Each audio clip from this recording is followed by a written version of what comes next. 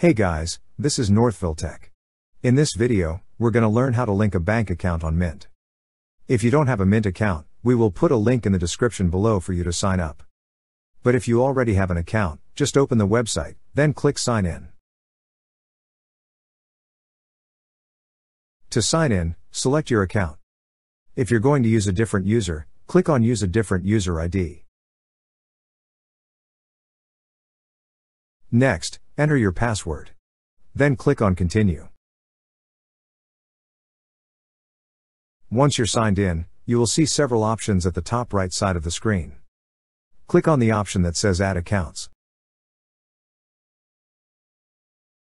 On the pop-up window, choose an account to link. Use the search bar and search for the bank or credit cards you wish to link. Or you could just select from the options below.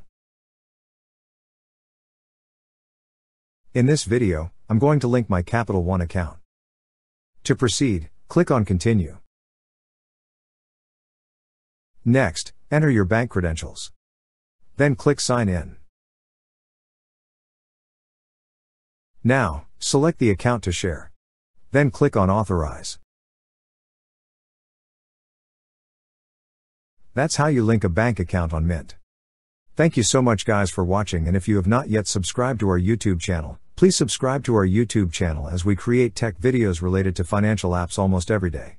Also check out our website northvilletech.com for great tech articles, and our recommended resources in the description below for various sign-up bonuses.